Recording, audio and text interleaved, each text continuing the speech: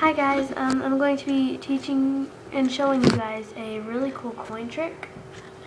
All you need is a regular coin, and it's rubbing into your elbow. First, I'm going to do the trick, and then I'll show you how to do it.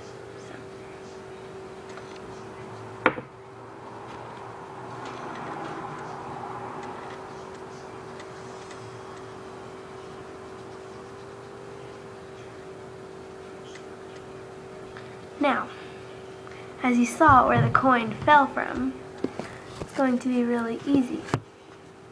So, you're just going to go like this, and you're going to drop it.